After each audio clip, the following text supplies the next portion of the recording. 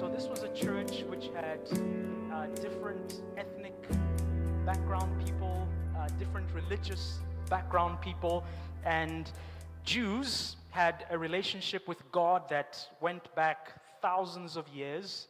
They knew the law of God, which they didn't always do very well at keeping. The Gentiles, on the other hand, didn't have the same kind of relationship with God. They didn't know His law. They didn't have that same connection that they had with the Lord. However, both of these groups had something in common. And that thing in common is that both of these groups had entered into a relationship with Jesus Christ. And it was on the basis of this relationship with Jesus Christ that they had a right relationship with God. It was on the basis of what Jesus had done on the cross that these two groups could be in the same church, different backgrounds, yet on the same standing with God, righteous. They were righteous not because, well, the Jews had worked out how to do the law thing. They were righteous not because somehow the Gentiles had worked out how to do good things. No, they were righteous because of Jesus Christ. And in fact, Paul makes a very clear statement. He says, actually, all of you guys, you fall short of the glory of God. In other words, you don't actually honor God the way that you are supposed to. Because of your sin, which is your failure to meet the requirements of God, you all fall short. And the good news is, because of the grace of God in Jesus Christ, because of God's mercy, actually you can still be in relationship with God on the basis of Jesus Christ. And this reality of God's mercy and God's grace is skillfully and convincingly, it's developed and it's communicated in the first 11 chapters of the book of Romans. When we get to chapter 12, Paul moves into looking more deeply at the implications of God's mercy for practical Christian living. This is what God's mercy has done. This is what His grace has done. It's made you righteous. You're accepted by God through Christ. Well, in view of God's mercy, what does Christian life look like? And in the first verse of Romans 12, this is what he says. Therefore, in light of chapters 1 to 11, I urge you, brothers and sisters, in view of God's mercy, to offer your bodies as a living sacrifice, holy and pleasing to God. This is your true and proper worship. The proper response to the mercy of God was for the Romans to do what? To live a sacrificial life for God. To live to please God. And if they did this, they were actually worshiping Him. A life that pleases God is worship. We've sang songs, worship. We've given money, worship. You're going to leave here and do some other stuff this morning, worship. If it pleases God, worship. That is the true, that is the proper response. What applied to them applies to us. And this sacrificial life doesn't just affect the relationship with God, it also affects the relationship with each other. And that's what we'll be looking at this morning. As we go into Romans chapter 12, Paul then speaks about spiritual gifts. the gifts of the Holy Spirit that God has given to different people in the church to serve each other. And he explains this is what it looks like when you use those gifts in a worshipful way. This is what it looks like when you use those gifts in a sacrificial way, in the context of a spiritual community. You've got that gift of mercy, gift of leadership, gift of generosity, different gifts, gift of leadership, mentions different gifts and says, hey, in light of God's mercy, this is how those different gifts will work themselves out. And it's in the context of that he then takes them to the issue of honor. But before getting to the issue of honor, Paul speaks about love. Paul was concerned that the Romans exercised their gifts in a context of love. God's mercy calls you to live sacrificial lives in the way you use your gifts in an atmosphere of love. And it's in that atmosphere of love that we then get to this issue of how we honor each other. Paul was concerned about the way love and spiritual gifts worked together. We see this also in his letter to the Corinthians, his first letter, because 1 Corinthians chapter 13, we call that the what? The love passage, or the love chapter. It's classic instruction on how to live as a people of love. But that chapter is sandwiched between two chapters on spiritual gifts. 1 Corinthians 12, 1 Corinthians 14.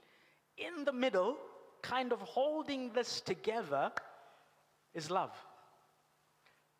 And Paul has an interest with the Romans getting that same thinking, that yes, spiritual gifts, but in the context, with the atmosphere of love. So let's move down to verses 9 and 10 of Romans chapter 12, and let's see what the implications of God's mercy are with regards to honor in our relationships with each other. Love must be sincere. Hate what is evil. Cling to what is good. Be devoted to one another in love. Honor one another above yourselves. Striking, isn't it, that honor goes with love.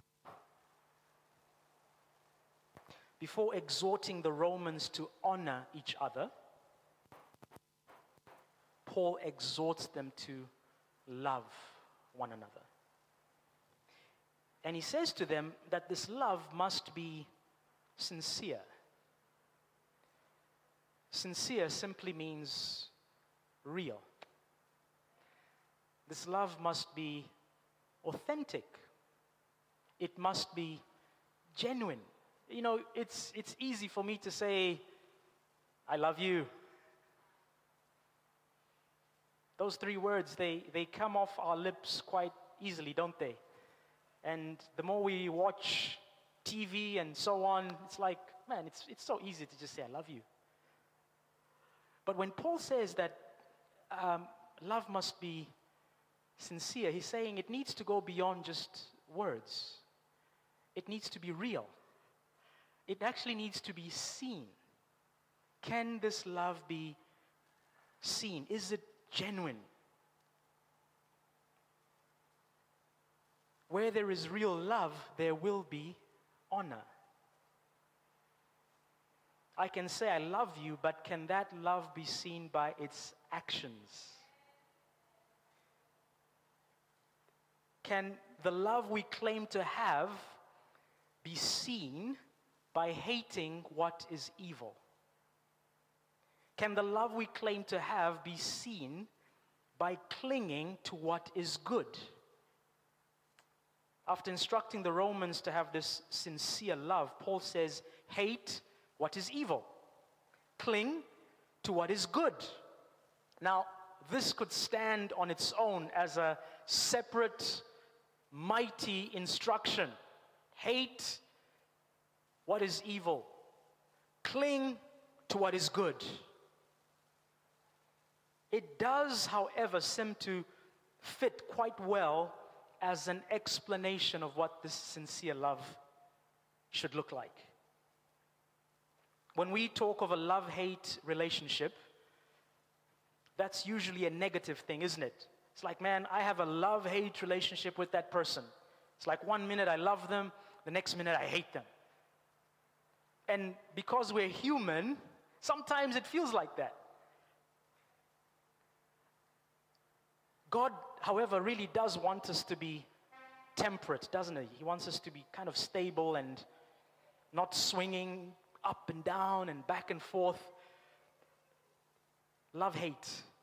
In this situation here, the love-hate relationship is actually not a negative thing, because the two go well together. It's let your love be sincere. Great. Positive thing. And at the same time, well, hate what is evil.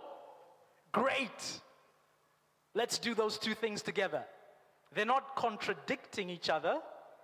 Love, hate, love, hate. No, it's, man, sincere love, hate evil. They actually complement each other. They go well together. If I love you, I should hate anything evil that could happen to you.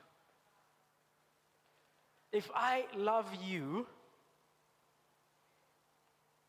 if there's anything evil that would come your way, either through me, because I have a wicked heart, or through someone else, because we all have wicked hearts, I should hate that thing.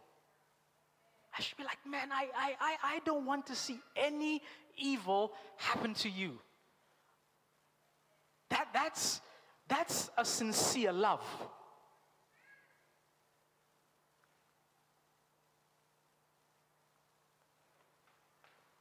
Cling to what is good. This word cling, it carries the sense of gluing yourself, joining yourself. This is good. It gets clumsy sometimes, doesn't it? Doing what's good, eh? It's hard. But I don't want to be disconnected to good. Wherever good is, I want to be there. I'm going to go with good, because I want to be clinged to what is good. If I love you, then what I want for you is good. I'm going to cling to it. I'm going to be glued to it. It's going to be stuck to me. Good. That's my desire for you. That's what I'm going to work out in my life for you. Good. Because I love you. So we say we love each other. Well, if we love each other, as we relate with one another, it's, man, I'm going to hate evil, and I'm going to cling to what is good. I'm going to be joined, glued to what is good on your behalf.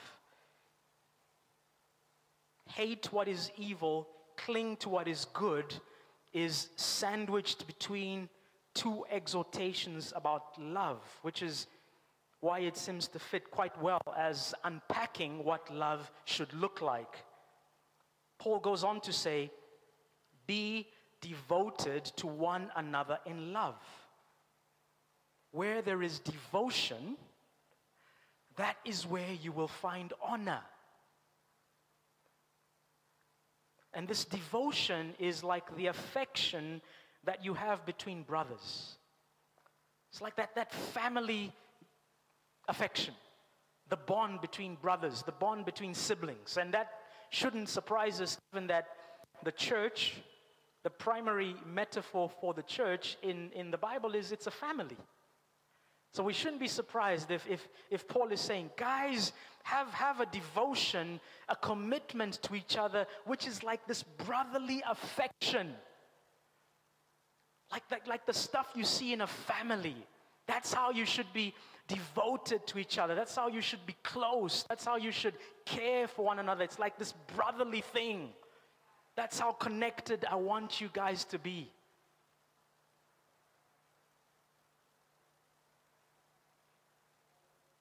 You're a family. And then after laying this foundation of love, Paul then gives his attention to honor. He says, honor one another above yourselves. It's just 5 words. 5 words, but boy, 5 powerful words. Honor one another above yourselves. Now, as we read this instruction, you could imagine 3 different scenarios. You could say, Paul, I have a scenario. My scenario is this. I want to honor myself above others. How about that, Paul? Although, to be honest, isn't that the natural human response? Our human nature says, I want to honor myself above others. Paul, actually, I have a suggestion for you. I want to be honoring myself above others. To swallow, so I'm just going to go for what I think is fair. And what I think is fair is another scenario, which is let's honor each other the same. The way you honor me, I will honor you. The way I honor you, you honor me. So it's just kind of equal. Isn't that fair? And if you're a justice person in here this morning, you're thinking, yeah, I think I like that. It's fair, it's just, it's equal. But Paul doesn't go for just, he doesn't go for fair, he doesn't go for equal. Paul goes for the most difficult scenario possible. He says, honor others, honor each other above yourselves. You're like, wow.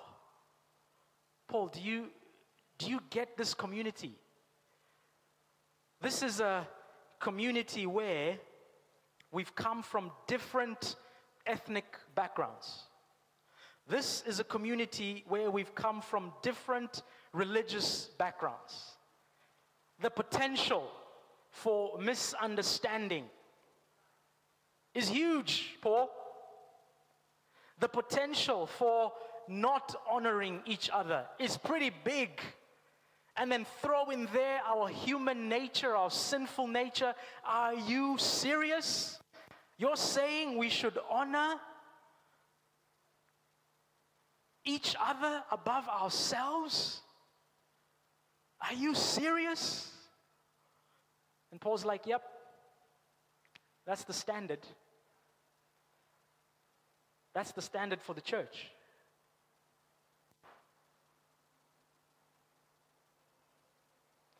And then it just makes sense to us why he starts the chapter with this whole thing of encouraging us to live sacrificial lives. We started with, in view of God's mercy, hey, live sacrificially. And you're like, of course. It makes sense. If I'm going to live a sacrificial life, that's the only way I can get to this. If I don't live a sacrificial life, if I don't make sacrifices, there's no way I can get to a place where I honor others above myself.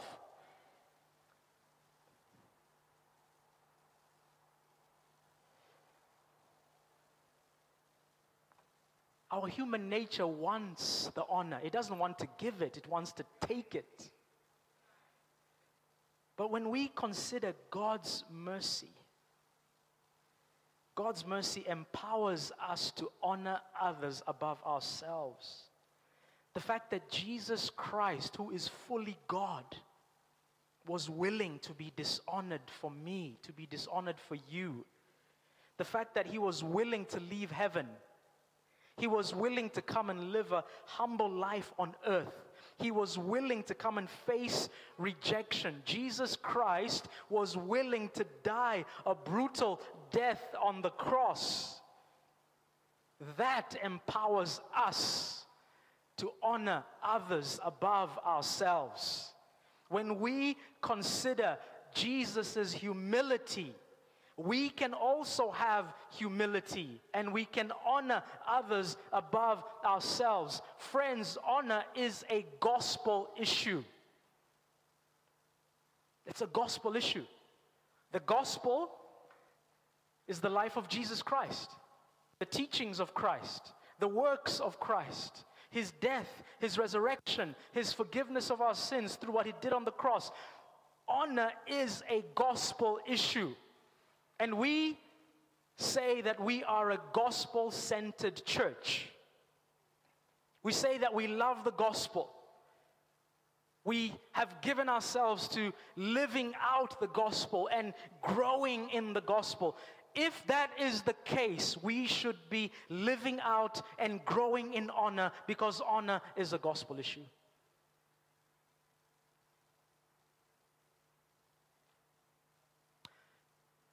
To honor means to give value to someone. To honor means to treat someone with dignity. It means to respect someone. And that is what others should be receiving from us. Value. Oh man, I value you. I place dignity on you. I respect you. But it doesn't end there. It says that should happen above yourselves. And that phrase, above yourselves, it means to prefer. I prefer you. When it comes to honor, I prefer you.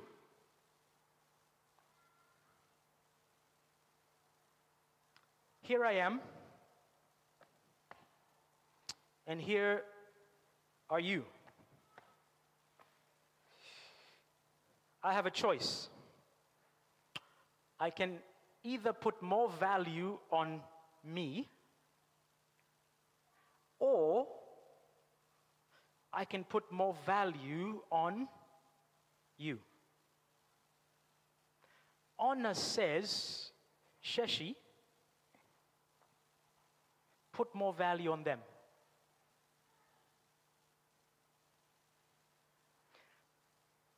And the beauty of it is we come into that as children of God, already so valued. You can't be more valued than as a child of God. It's like you've been redeemed by the blood of Jesus Christ. You're part of the family of God. You have the right to be called a child of God because you've believed in Jesus. You have great honor. You have great value already. So as you enter into that decision, it's like, man, I am secure in who I am as a child of God.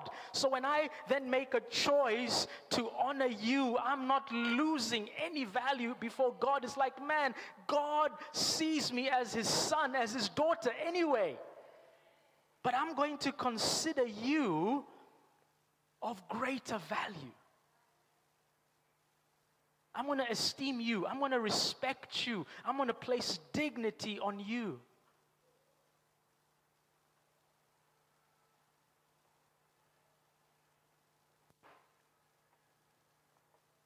How are we doing with honoring each other? How are we actually doing with honoring each other above ourselves? Remember, we said that the context is that Paul was telling them how to use their spiritual gifts in a sacrificial, worshipful way. So an immediate application for us is to say, with those that we use our spiritual gifts with, as we serve alongside others,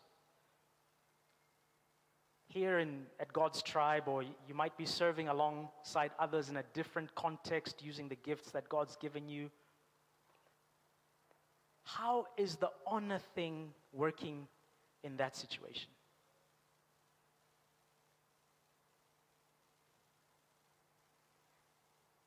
We believe in small groups here at God's Tribe. We want every member of God's Tribe to be in what we call a life group. That's another context where, we can work out our gifts and use them. We've actually just started a life group in our area. We live in Boko. So last week we've kicked off. If you're out that way, Boko, Bunju way, karibu sana to that new life group. But even there, that's another context, isn't it, where we can use our gifts and come together. And how are we honoring each other in that situation? In the ministry you're in the prayer meeting that you attend. How is honor going in your marriage if you're married? Because truth is, your spiritual gifts are seen at their best or their worst sometimes in the context of marriage. How's it going with your kids? If you have kids. What's the honor dynamic in these different relationships that we find ourselves in? Is there an honoring of each other? Man, I place value on you above myself. Or is it actually, it's about me. Things need to kind of go my way. I have the gifts. I have the power.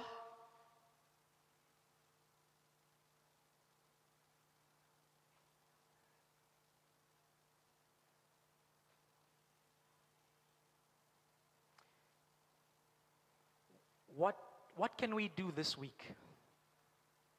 This week, what can we do to honor someone in those different contexts? Just appreciate and just show honor to them. To honor them above ourselves. Perhaps the Holy Spirit has been pointing out areas in your life where you're not showing honor as you should.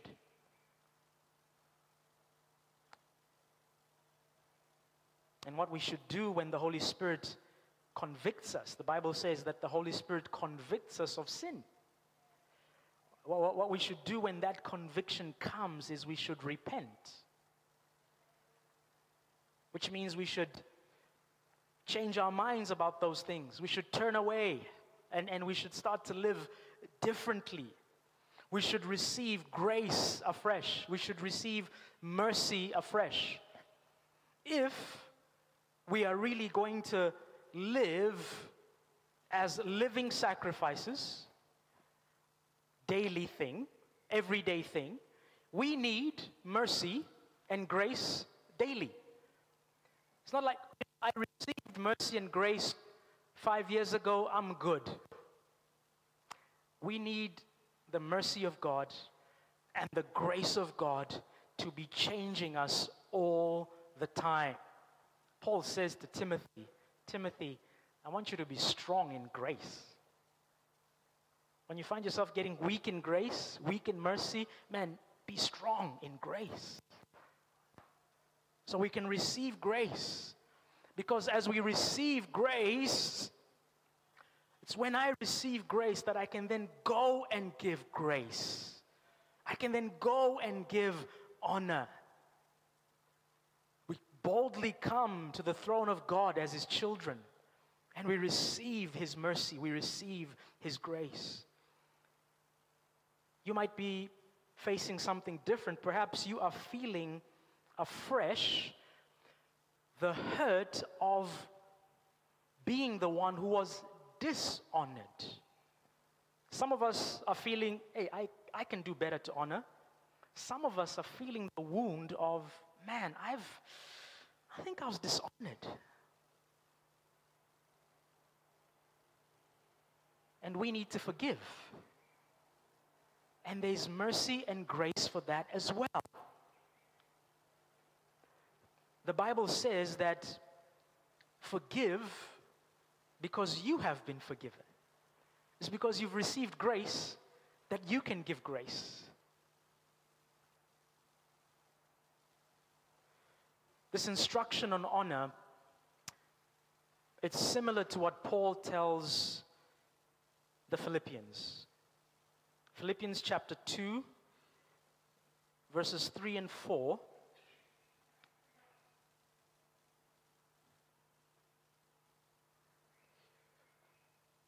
Do nothing out of selfish ambition or vain conceit. Rather, in humility, value others above yourselves, not looking to your own interests, but each of you to the interests of the others. A moment ago, I said that honor has to do with the value that you give to someone. And what's Paul saying here to the Philippians?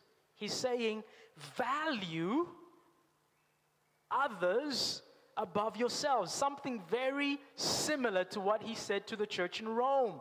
Value others above yourselves. And if we read on in Philippians chapter 2, as to what Paul's motivation is, he says, it's to have the same mindset as Jesus Christ.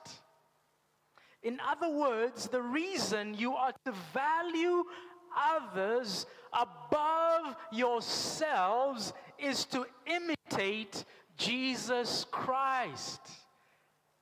Jesus Christ left the glory of heaven, the majesty of heaven, took on human flesh, did not consider equality with God something to be grasped. He came and suffered even to the point of death on a cross.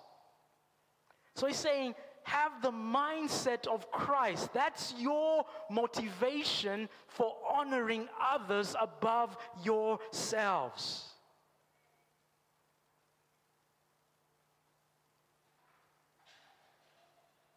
We're coming into land now.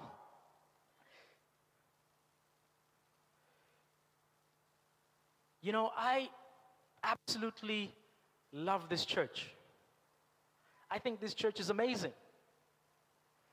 Even with all its brokenness, and I am a big part of that brokenness.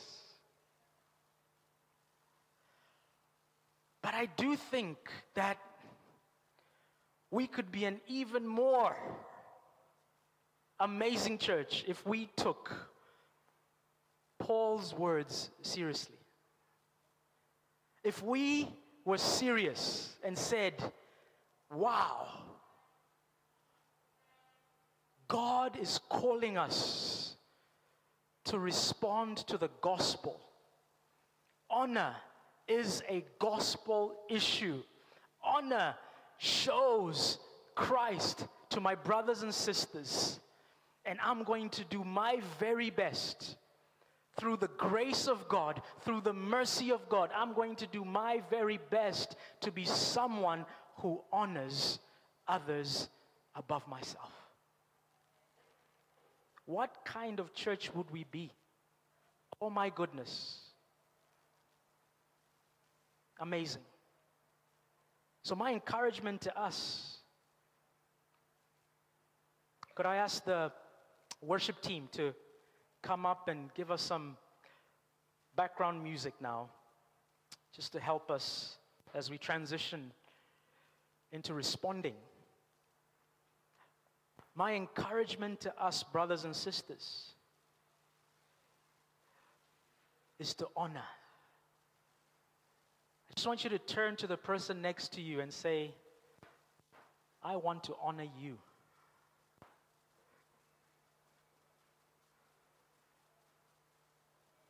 I want to honor you. I see you have no one next to you. I want to honor you.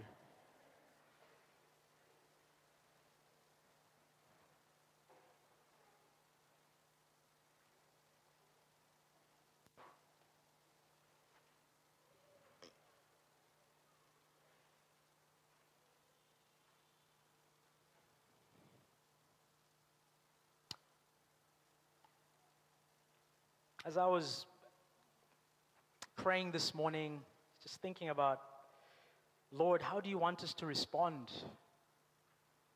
What do you want us to do with this?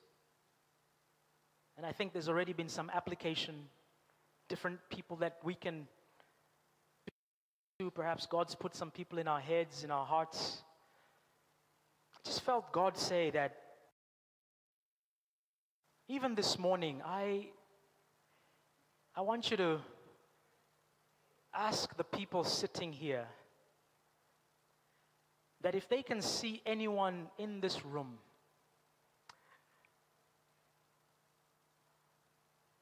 that they haven't honored,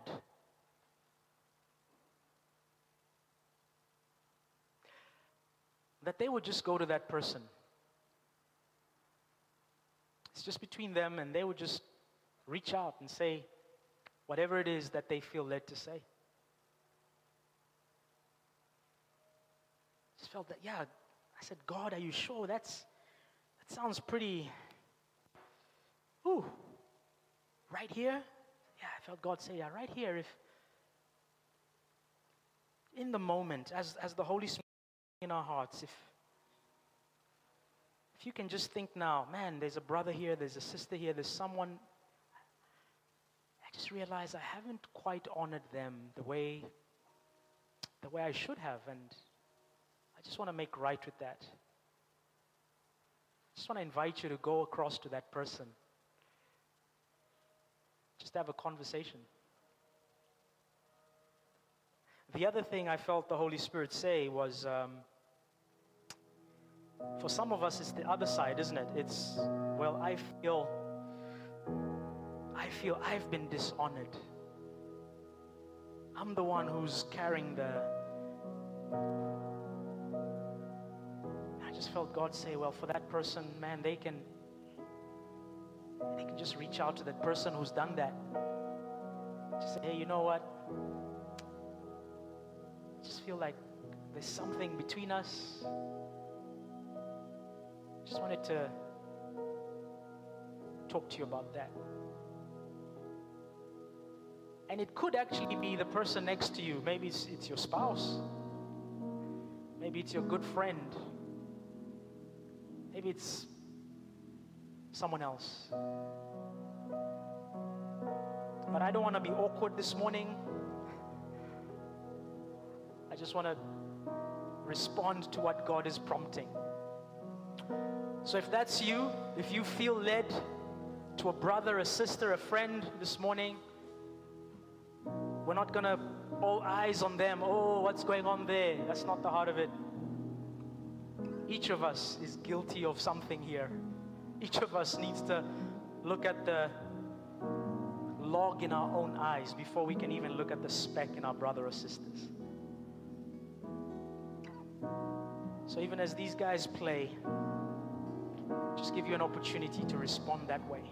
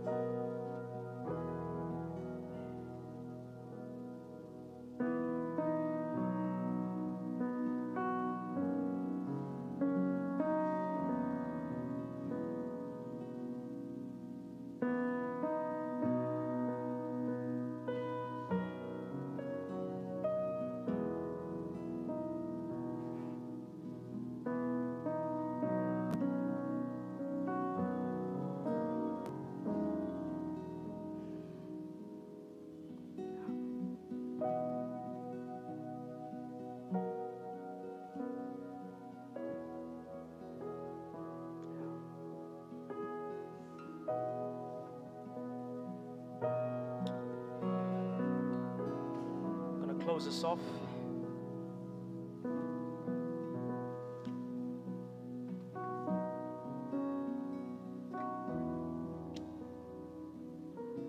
Lord, thank you that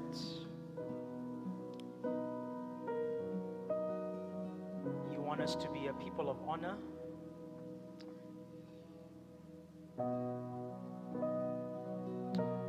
Lord, often we want the honor for ourselves, and we don't want to give it to anyone else. Lord, please, from this day on, make us a people that are growing in honoring others above ourselves. We know it is against our human nature. It is against our pride. It is against our ambition. And we can never do it in our own strength. So God, please help us. May there be a true culture of honor in this community. And Lord, thank you that it has to start with love. Lord, love without honor is kind of weak and just mushy. And honor without love is kind of stiff and regimented and harsh. But Lord, we pray that we would have love, true love. And on the basis of that, we can have true honor. Honor that is in the likeness of Jesus. The same mindset as Christ, who humbled himself and gave himself for us. God, as we continue in this series, continue to grow us, to teach us. I pray for conversations this week that will move us forward as a people of honor. In Jesus' name.